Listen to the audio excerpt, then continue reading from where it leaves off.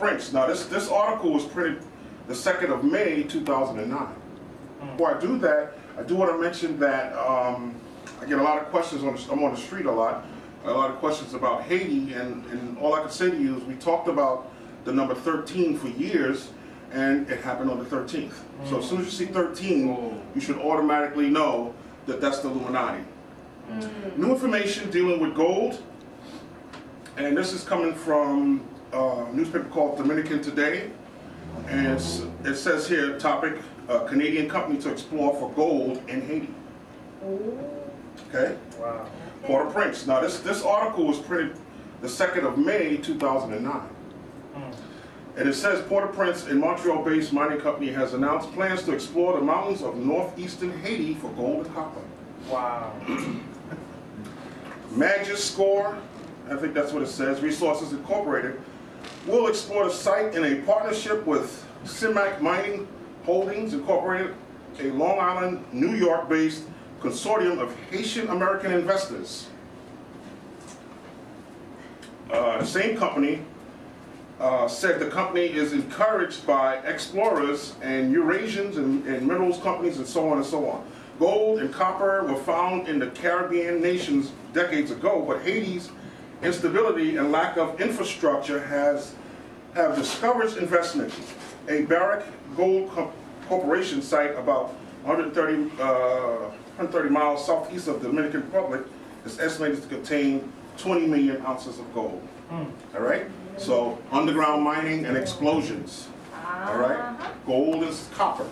Copper is going this way. So like I said before, save your pennies. Before 63 and after. Because 83. Yes, 83, right. The ones after 83 again has more zinc, which is about 97% and 3% copper. So it's still good for men, especially the zinc. You know, reverse the aging and the gray hair and all like that. Carry it in your pocket, touch it, whatever. But the ones before, pure copper. Save your pennies, you see it on the ground, don't step over it. Don't dismiss it anymore because it's worth more than a penny. But understand, Haiti, for the tapes, when people get these tapes, Haiti is dealing with mining and gold, things like that. Number 13. With that, I'm just going to go ahead and introduce this brother, who is a good friend of mine, and this brother is just powerful. And if you've seen any of his DVDs, you will know, I'm pretty sure the reason why you're here is because you've seen some of his DVDs. Here he is, Prince, brother, Uriel Bay. Thank you for having me. Thank you for coming out. It's an honor and a pleasure. I'm going to be discussing a myriad of things today, which will deal with, of course, to a large extent, many of you who have seen my tapes, is dealing with law, language, and in particular today, along with that will be inheritance. And that is a topic or a subject that I find, many of us, particularly in the Moorish circles, who at one time or another did deal with, it seems have veered off or just forgotten about the issue, or have been, how can I say, they've gotten sidetracked or whatever. But it's important, it's imperative that for those of us in particular who are dealing with law, nationality / nobility, that we take into consideration that there is no true nationality, no nobility, and the exercise thereof or implementation thereof without fully comprehending or understanding inheritance or inheritances, the law of inheritances, appanages. And when I say appanages, dealing with inheritance, I'm talking about not appendages, which of course is something that is added on to something else, but appanages specifically deal with inheritance. Now, those of you who may have attended lectures with other speakers like True Master, Brother Asir and others who have touched on aspects of the Holy Roman Empire during the Moorish Empire, or the rule of the Moors.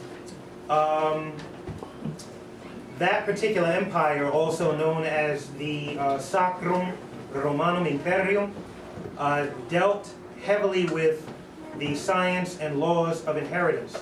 In fact, a little later what I'm going to do is I'm going to go through what is known as an imperial constitution, which is patterned after the ancient constitutions of the Holy Roman Empire, so as to give you a better idea as to how this plays into the whole inheritance thing. And also, I have to say that when we're talking about law and inheritance, it's important for us to understand time travel, because there is no inheritance, or again, the actualization of that inheritance without fully comprehending time travel, believe it or not. And I'll simplify it just by saying that, so that it doesn't sound so abstract, that time travel as it relates to inheritance, of course, is dealing with lineage, bloodline, right? So when you trace yourself and we talk about our ancestors, from whatever school of thought we're coming from, basically this is what we're talking about. So, again, so inheritance, birthright, etc., and the exercise thereof. And again, as I said, unfortunately, there's been very little, if any, of that. This will also take us into the realm of the court system, some of the aspects dealing with courts, in particular when they bombard you with decrees of council. And when I say decrees of council, I'm talking about rules and regulations that are often thrust upon us.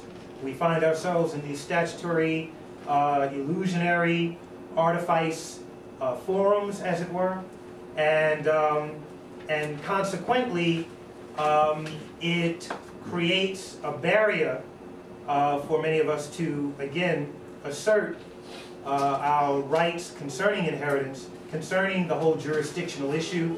I know many of you who have been doing research and listening to a lot of these tapes and things over the last few years have come to know different things about the issue of jurisdiction or judicature. And judicature or jurisdiction, in simple terms, I mean, you can look it up in the Black's Law Dictionary or Bovier's or any of these others, and they'll give you a list of things pertaining to what jurisdiction is.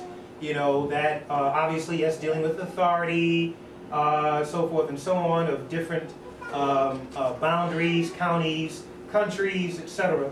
But very simply, it means iuris, meaning right, also dealing with law, and diction, which of course deals with speech, or a right to speak. Very simple, right? Mm-hmm. So, therefore, to take it a step further, when we talk about right to speak, it's safe to say then that if we're talking about a right to speak, and if, say, for example, an attorney, fiction of law, waxwork, mannequin, active hologram, whatever term or euphemism you want to use, is again thrust upon you by what they call the law of Ikra. Ikra, if you look it up in, say, the Black's Law Dictionary, in particular the 6th edition, or even I think the 4th or 5th, you will find that it deals with compulsion, or forcing one or a group of ones to do something against their own inclinations, or to commit illegal acts, or incrimination, or to incriminate yourself in any way, shape, or form, or that they so see fit. So we want to be very careful of this. So anyway, this dealing with right to speak. So therefore, if, say, an attorney or some other said representative that the state forces upon you is called your representative, or he introduces him or herself as a representative, well, how then can he be that, or they be that, if they don't, for example, speak your language? You follow? So now when we talk about language, or whatever your language might be, we're talking about self-national expression. And unfortunately, we find that there's very little, if any, self-national expression. And where there is no self-national expression, there is no inheritance, there is no right to speak, as it were, and most certainly there just are no rights, period, to be acknowledged. So, again, as I said, inheritance, right to speak, jurisdiction,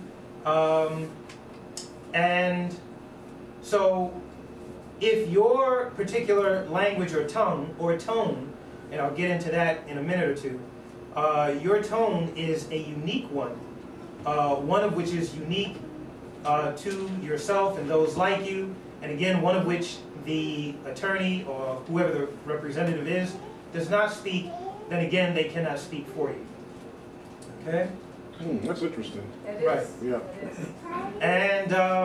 And so, therefore, I mean, you will even find, even for as corrupt as the courts are, you will find situations where, say, for example, some of you may have seen it or experienced it, where an individual might be in the court of whom has been charged with something and does not speak, i.e. English. They will find an interpreter, and they will not proceed with that case for the most part until they find an interpreter. And if your language is that unique, well, guess what? They can't really do much of anything until they find an interpreter.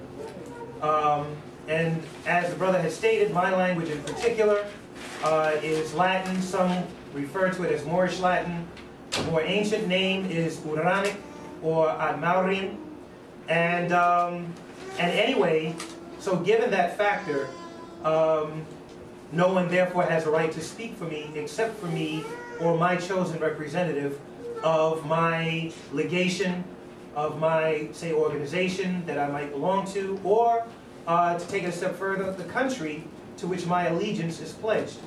And many people don't know or understand that when we talk about this, and as I mentioned, allegiance or national allegiance, that many people take lightly, believe it or not, it is something that can be used as a defense in any court of law, in any country, or any place on the planet, any place in the world, believe it or not. And one can recite, if you will, their National Pledge of Allegiance as, again, their defense, and rest on that and say nothing else. See, one of the things that I found over the years with a lot of Moors, not to say that none of what they have been doing isn't right, but they will oftentimes talk themselves, into jail, prison, or worse, and they can very simply state their case by pledging their allegiance, or still they can recite or sing, if you will, their national anthem, whatever their national anthem might be. That's part of the science of national anthems. This is all dealing with time travel and inheritance, right? Because this is something that you inherit, if you will, from your ancestors, or mayores. Mayores is, of course, the Latin or Moorish Latin for ancestors. And in so doing, you therefore honor the ancestors, okay? So these things are critically important, I dare say crucial, and imperative, okay? So, anyway, so as to not get too far away, when dealing with, as I said, right to speak, jurisdiction, a lot of times we find that the attorneys will oftentimes, lawyers, want to have you, plea or take a plea bargain, or bargain as some may call it, or gains of the bar, or members of and for the bar, that they will have you take the plea bargain or trick you into it or con you into it or what have you, coerce you, so as to not have you go to trial. Because there's a chance, a slight chance that you might be acquitted, right? But there's also a chance that you may not be, and that's largely due in part to the forums and or venues that you find yourself in, which are typically, generally, statutory venues that deal with public policy, procedure, etc., that many of you are familiar with and know something about. But suffice it to say, because they are, dealing with this in these venues, they deal with, say for example, if something does go to trial, they deal with what they call a jury of your peers, but of course it's not a jury of your peers. Because we know a jury of your peers would be, of course, those like you, that share the same national interests and or, if you will, of the same nationality. Now, many of us understand this concept of jury of your peers, but to make it more, how can I say, refined, is something known as, and you will also find this in many of your law dictionaries, something known as a tongue or half-tongue jury. This is something that you will never, ever hear, even in the circle of Moors. Okay? A tongue or half-tongue jury deals specifically with all of the things that I just mentioned. And more specifically, again, nobility, nationality. Why? Because it ensures impartiality.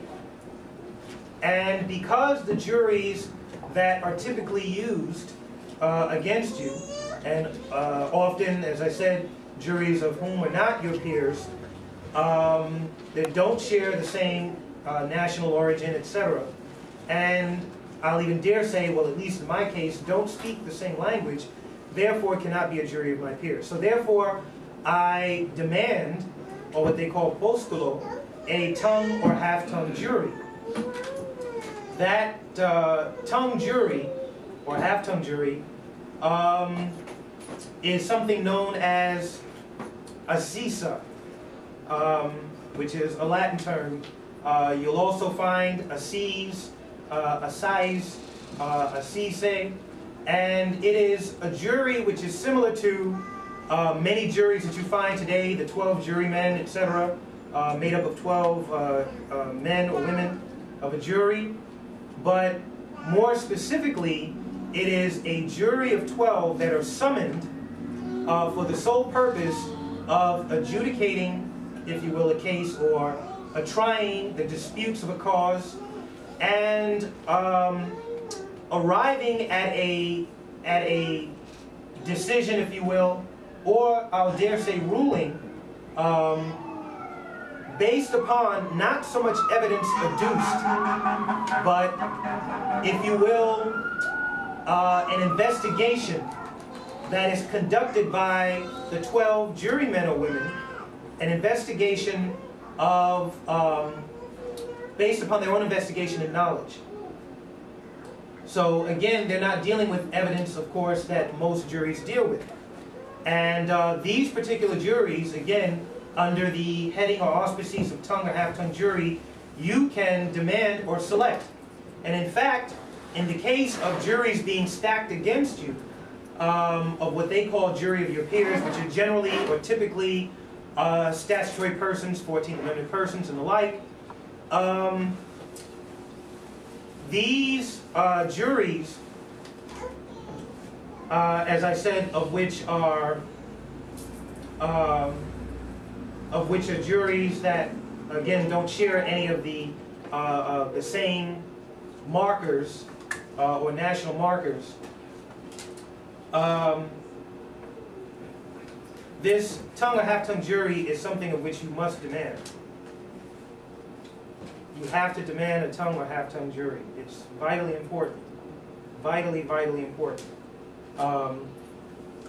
And as I said, this ACISA jury, coming under the heading of tongue or half-tongue jury, is also a jury that is reflective of particular writs legal writs that the defendant can use or utilize in that case. Okay?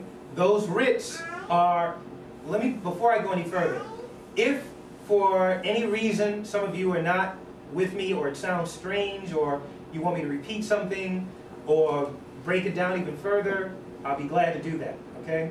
And I know that typically there's usually like a question and answer portion of it, but more importantly, I want you to really get or fully comprehend everything that I'm saying, okay? So, there it is. But anyway, yes. Sorry. Don't be. The tongue or half-tongue jury, exactly who will it consist of, and can I request more in that present state? Well, that's the whole science and nature of it. In the question and nature of judicature, i.e. jurisdiction, is that you are, again, demanding, not asking for, or, well, do you think I can know? You're demanding a tongue or half-tongue jury respectfully, you know, but demanding it nonetheless as you have a right to, because you have a right to a jury trial, right? Of course, you know, you will find yourself in many statutory forums today where they'll tell you, well, there will be no jury trial, like, say, for example, housing court, or most administrative forums. Right, a bench trial and the like. But rest assured, or shall I say, make sure that you, I don't care what the forum is, that you always demand a tongue or half-tongue jury trial. And even though it may sound odd to them, that's neither here nor there, because it's not about them. It's about you and your freedom, and you asserting or exercising your right or rights, okay? And in so doing, you then honor your ancestors, okay? Very important, because then this ties you into, or brings you back into, again, the whole issue of inheritance, right? And let me just say this too, and one of the reasons why I touched on this whole language issue and the tongue, half-tongue jury and the like, is that it plays into the acceptance of that inheritance. In other words, there can be no inheritance without a formal or proper acceptance of that inheritance. You have to actually make a formal acceptance of that inheritance. Those of you, or many of you who, for example, may have come through the Moorish Science Temple of America, and you've seen in the Constitution and bylaws where it says that with us all members must proclaim their nationality, not that you should, not that you ought to, or that because, you know, the sun is out, it's a nice day, but that you must. And the same holds true with all of those components or elements of nationality, and the major one being inheritance and the exercise again thereof. And so there must be a proper acceptance of that, which is generally done orally or written via whatever language of that nation is.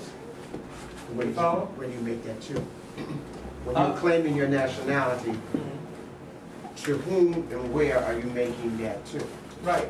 Well, to whom and where is governmental or government forums. In other words, for all the world to see and know the truth, to which shall never pass. You follow? So in other words, you're making a government record of it. Whether you're doing it on a county, state, or federal level, whether you're doing it internationally, what have you.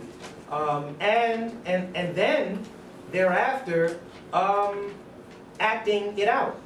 You follow? Because more importantly than any of it is you acting upon these said promulgations, declarations, asseverations, and the like. Okay? Would it have anything to do, then it's not necessarily important to go to, for example, Social Security office. Let's say you become a Moorish American, you're claiming your nationality, you know, the whole thing. But under your Social Security statute, it says that you're black or Negro. Right. Or something like that. Now, do you go and change that, or when you make your statement to the state and to the county, is that enough? In some instances, it may be, and that depends on the individual. And I say that only because similar to like tax issues, you know, it doesn't, there's no one blanket thing, if you will, that applies to all, because it's like a case-by-case thing. But for the most part, you can do that with Social Security if you so desire, for those of whom are utilizing it.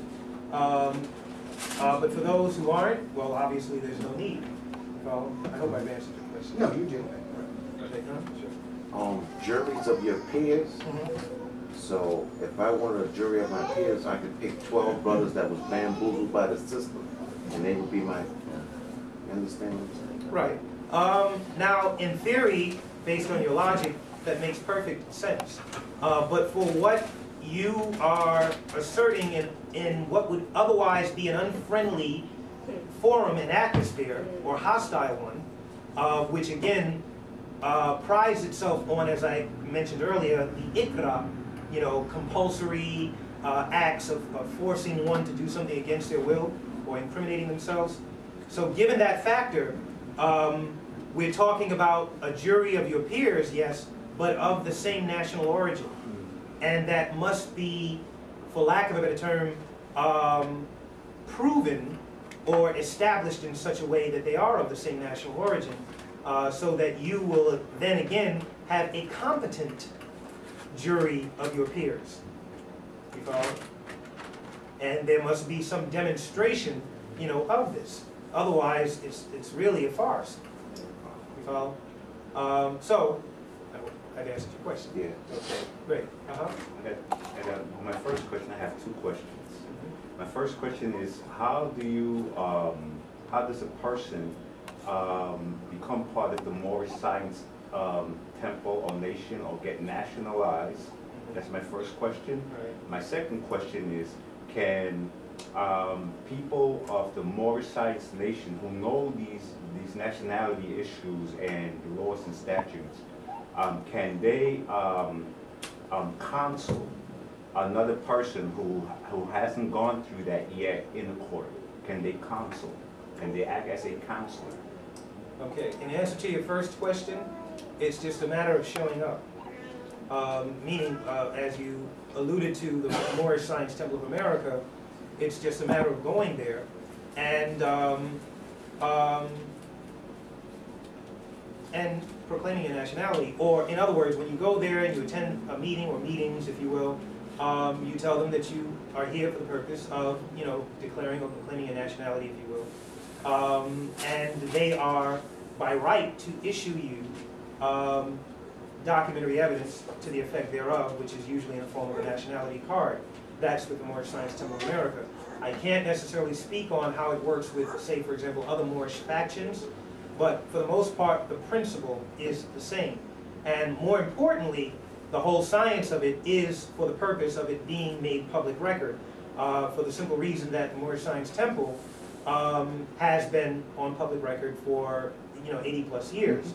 So therefore, by, how can I say, the logic then follows, or should follow, that its members, therefore, are on public record and are to be vouched for, you know, if any, say, incident, legal or otherwise, may arise. You follow? Now, as to the second part of that question, if you can repeat it.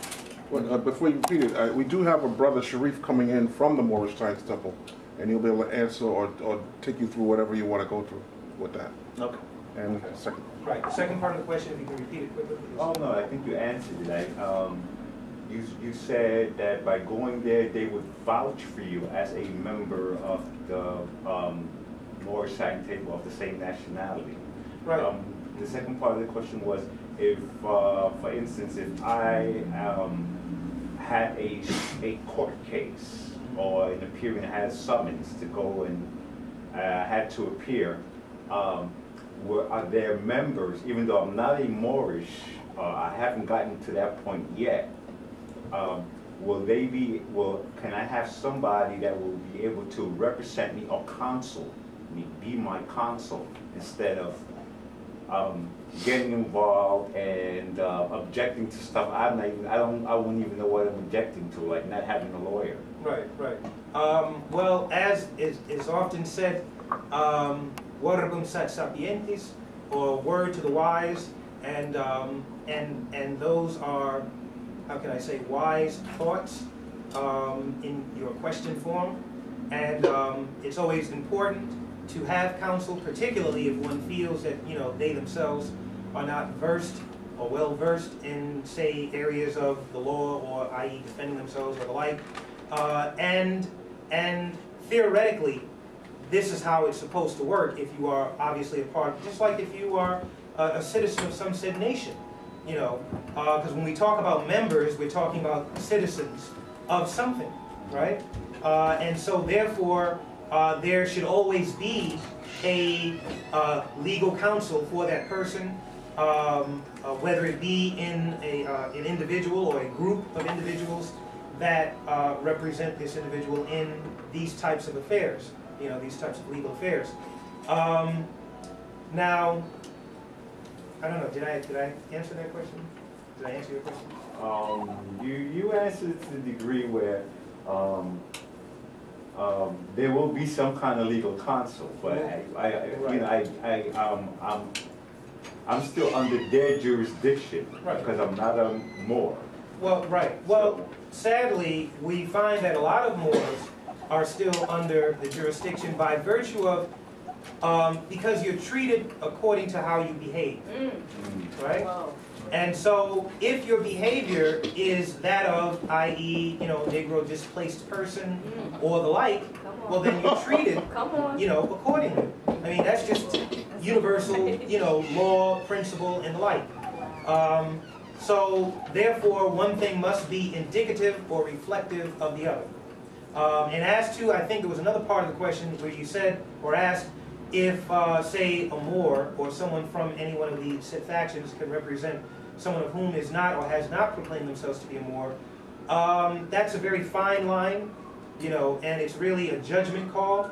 It's not one that I would necessarily recommend, and it's not to say that it has not been done, but again, I would not strongly recommend it, but again, that's a judgment call for whatever individual of whatever given faction, group, organization, or the like.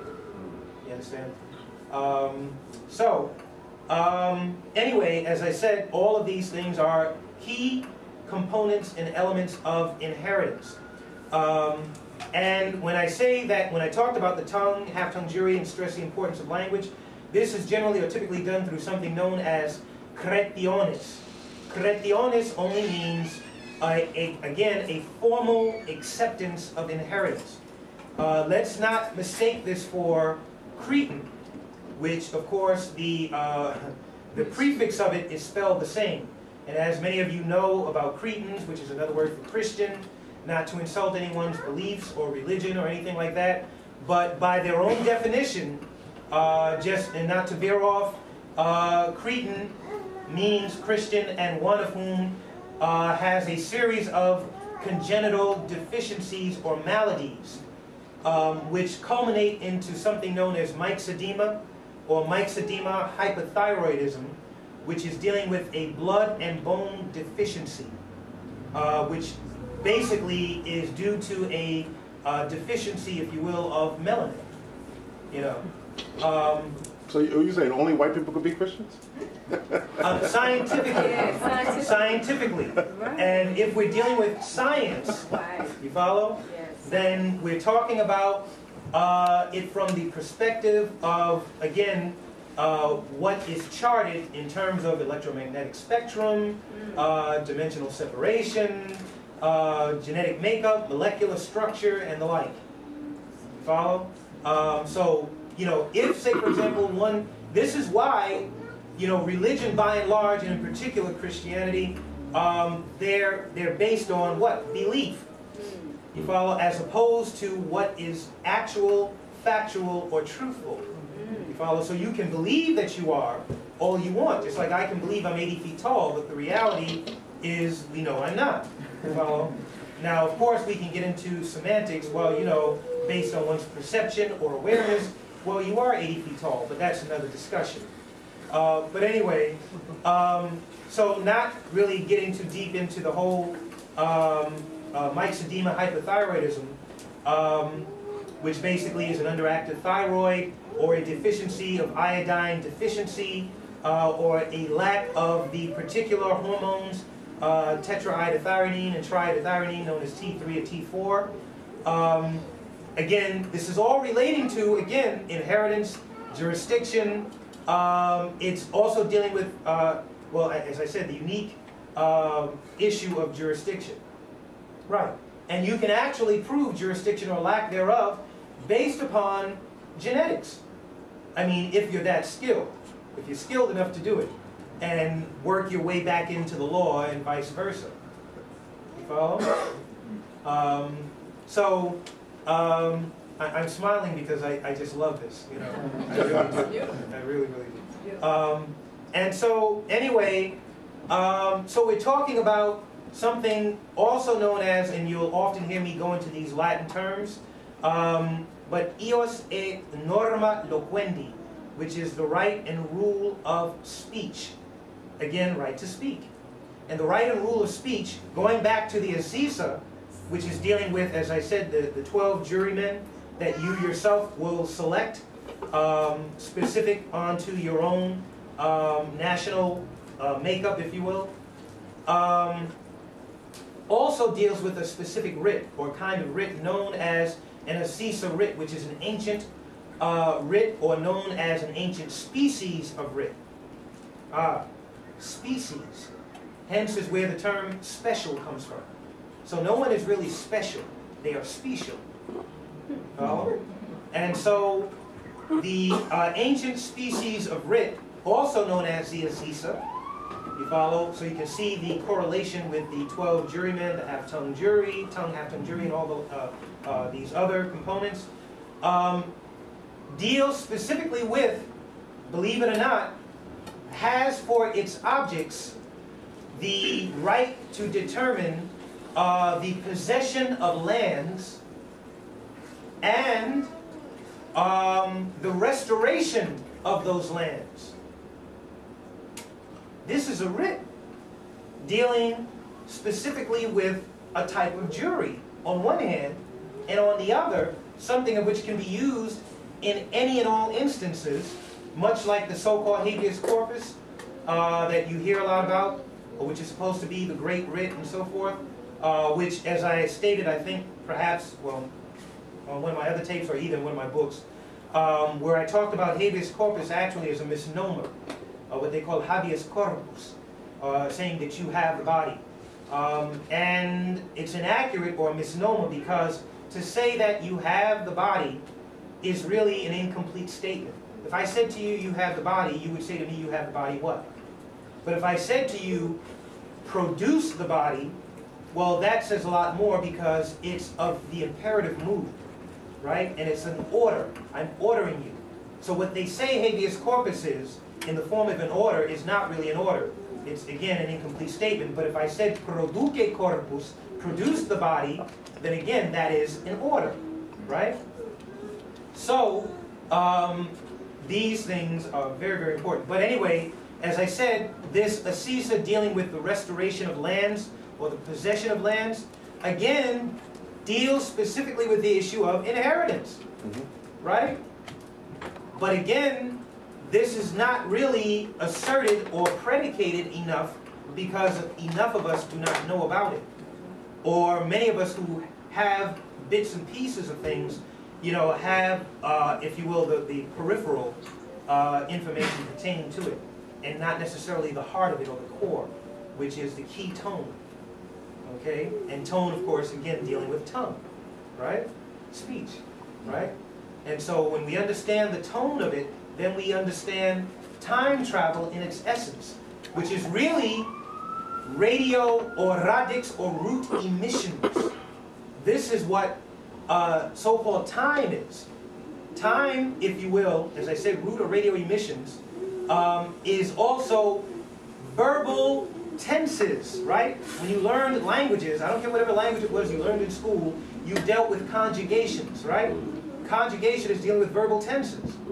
And verbal tenses deal with conjuring things, or what they call tension, or temporal states of awareness, or in this case, temporal or continued states of awareness.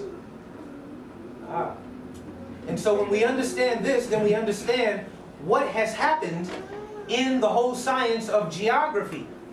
And if you don't understand geography or true geography, then you cannot make the accurate or necessary or proper claims, again, creationes, to what that inheritance is. Right? So when we understand or comprehend true geography, then we understand where things are placed, where they're actually placed, names, placement, and the like.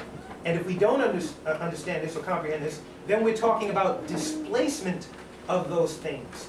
And a displacement of geographical names of places, countries, kingdoms, dominions, empires, and the like. Then we have temporal displacement in the mind. Right? And the temporal displacement in the mind, dealing with, again, verbal displacement, means that, guess what? There's no dominion. There's clearly no inheritance, because many of you have heard, even those of you who are Bible scholars, where it talks about how can I say, the power to name something is the power to have dominion, or the power, if you will, or potentiality to name something is a potentiality or potency to have dominion. Okay? And so there's not enough naming going on. And you know why there's not any naming going on? Because it goes back to the heart of the issue, as I said, language or lingua. You follow? And once this is looked at, then you can begin naming things.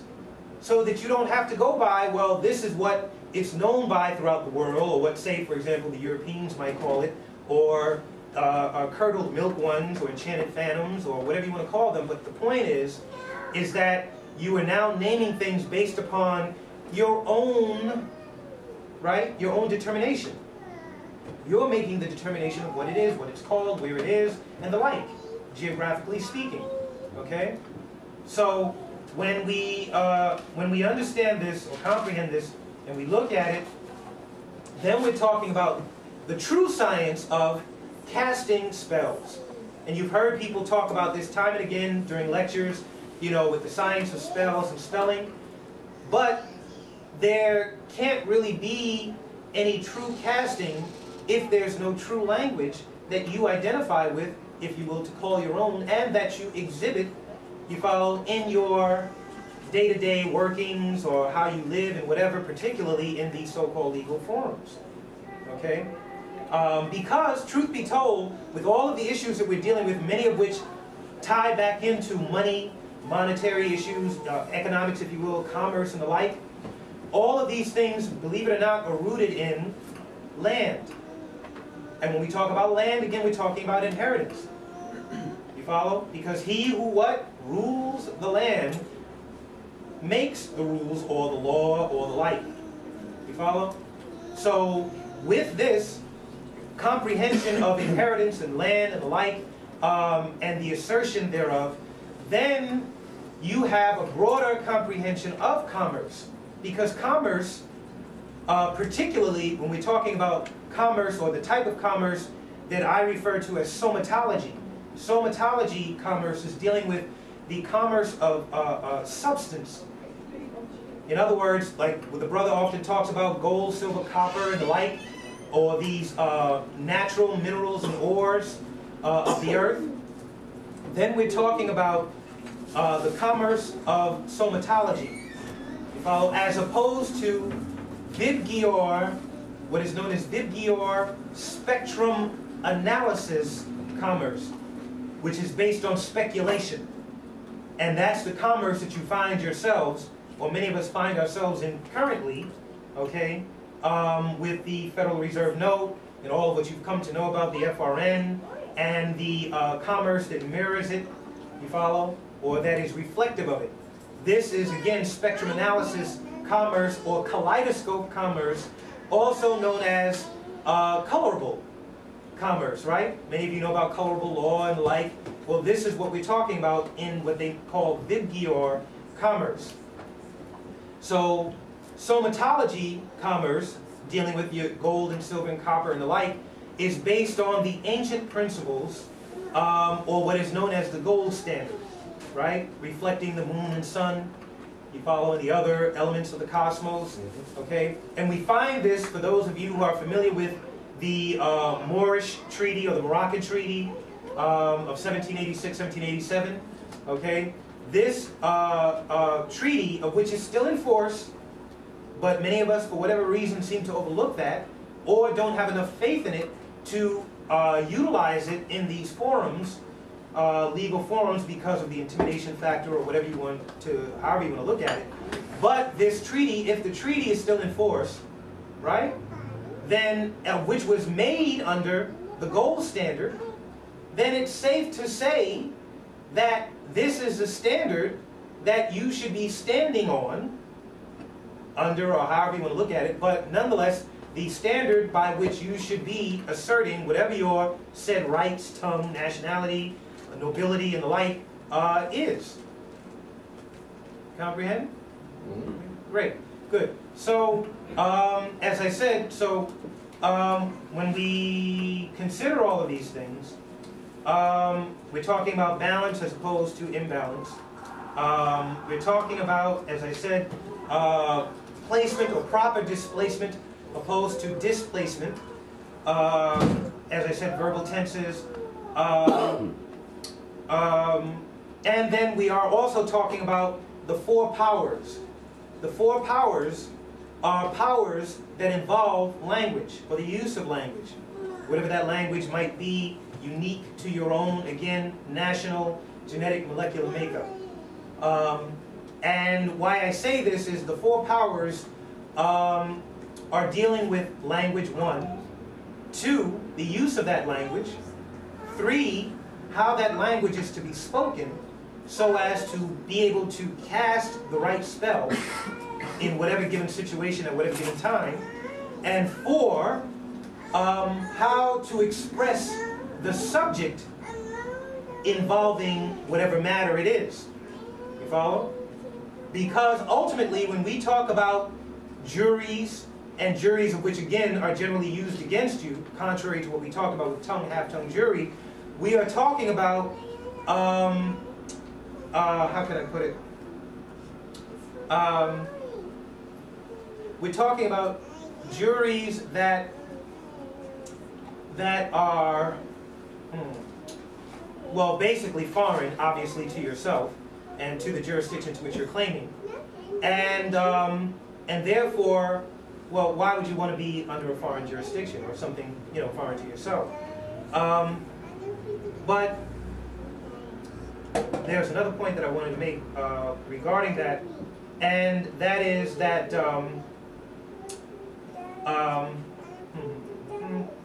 right, that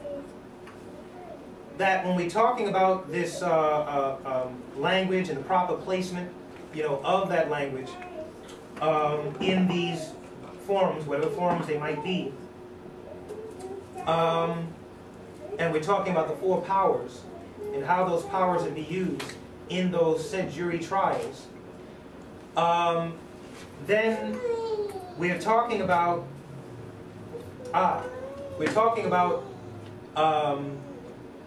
sentencing, convictions, right? Because individuals ultimately of whom are found guilty are convicted and they're sentenced, right? Found guilty in a way. So, conviction is dealing with what? Language. I said something, I said it with conviction, right? And if ultimately after the conviction I'm sentenced, then we're dealing with sentences, sentence structure, right? Or a particular type of mathematics with that sentence or sentence structure. And so the convictions that are typically going on a day-to-day basis, which goes back to the whole Cretinism thing, are essentially Christian convictions, or more accurately, damnations. This is what it's called, damnation. Whenever you're convicted, it's called damnation based upon a particular religious belief, though they may call it or hide behind what they call law. It's basically religion because it's based on belief. They presume something, right? and they assume or presume you to be guilty.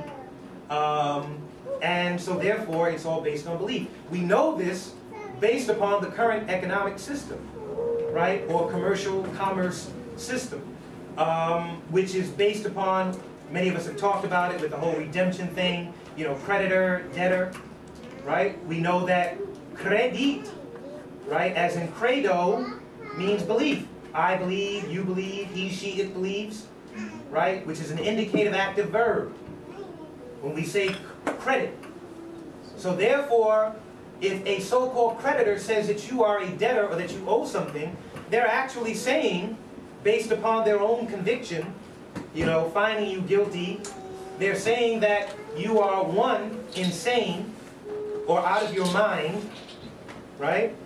Because to say you're a debtor is basically the opposite of, well, what's the term or word for yes? The term or word for yes is sane or ita.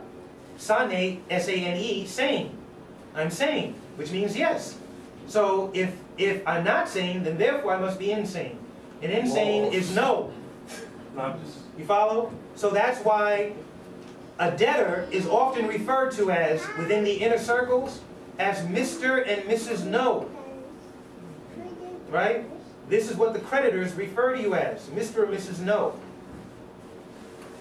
And this goes into the area of Dr. Jekyll and Mr. Hyde. I know this sounds strange. I know it's like, what the hell is this guy talking about? But when I say Dr. Jekyll and Mr. Hyde, I'm talking about something that deals with inheritance, believe it or not. Because if you look up the word hide, it has nothing to do with hide and go seek. They have us thinking or believing something or a definition of something based upon our current references or ill references, right? Which is based upon our so-called formal education or miseducation. So when we look at hide, in truth, hide means a measurement of land. Right. Hide also means noble or nobility. Again, inheritance, nationality, and the like. You follow? So we're talking about hide, or in when they talk about what's this other thing? Heide. As in the German when they talk about Hansel and Gretel. But anyway, hide or Heide, which as I said, deals with a measurement of land, also dealing with a place of a noble. We're therefore talking about Dr. Jekyll, Mr. Hyde, right?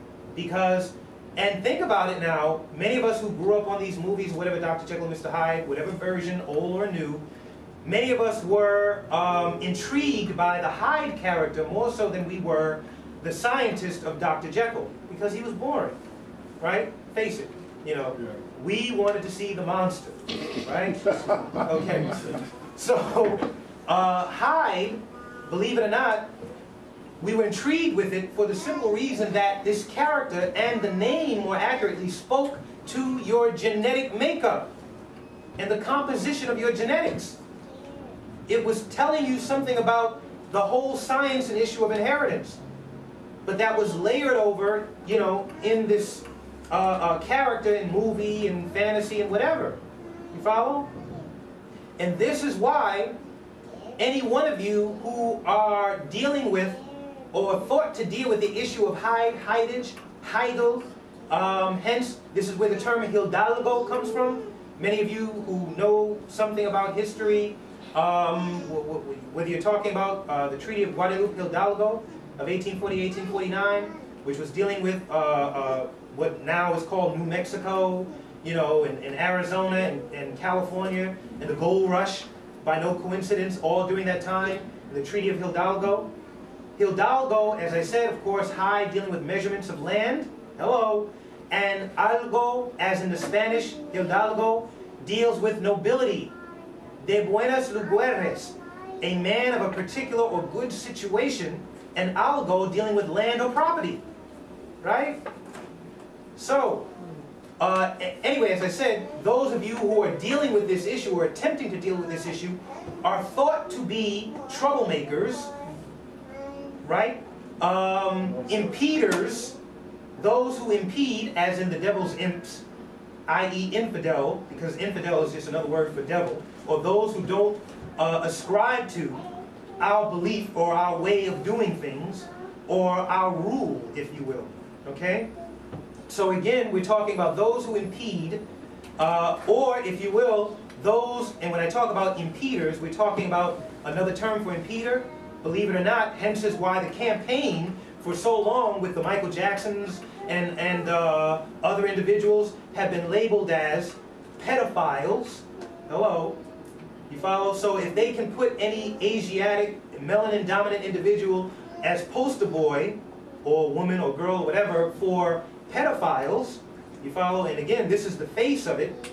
Then obviously one makes the association in the legal arena with you when you step forward with the issues of heightage and land and measurement and nobility and the like, right? Because you are now impeding the prime objective, or whatever their objective is, or their life file or germ file or pill file, hence is where the term pilgrim comes from, germ file, okay?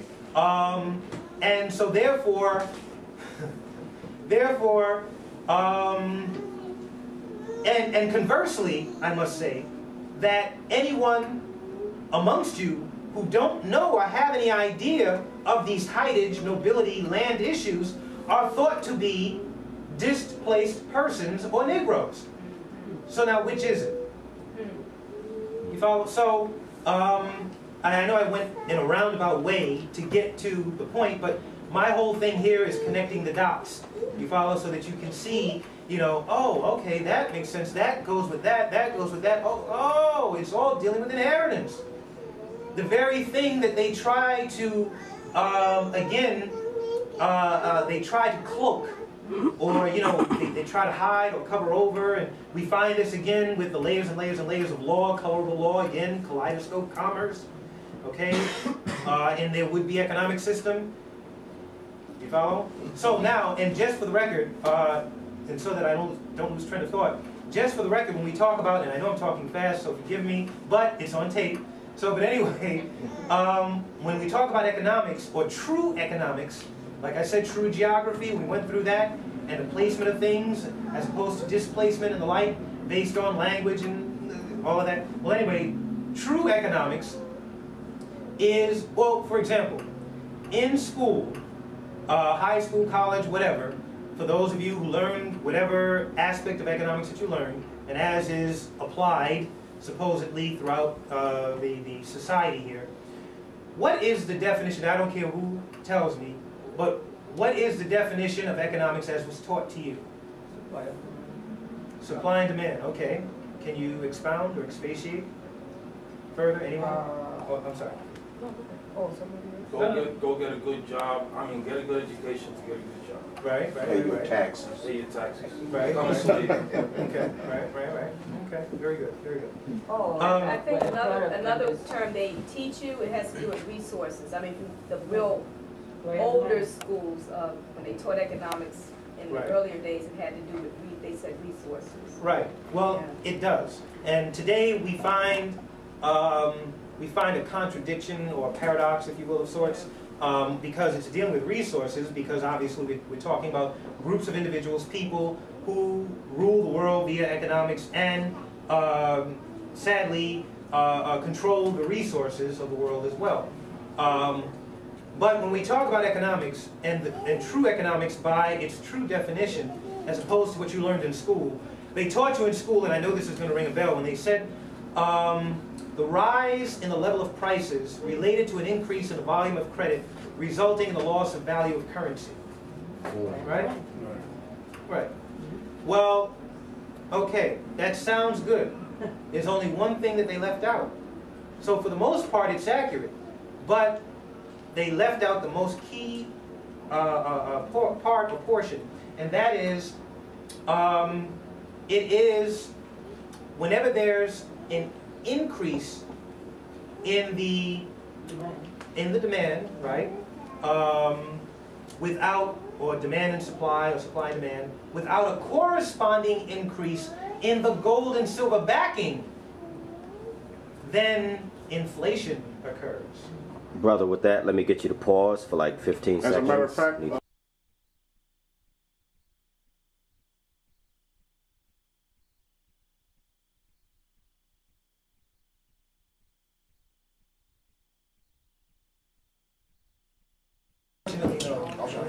I was asked to repeat what I had mentioned earlier about Haiti.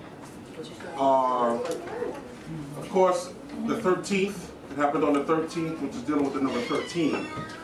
And you can go back and get numerous lectures where we broke down the number 13. Actually, there's a good book out by Stuart Swerdlow called 13 Cubed.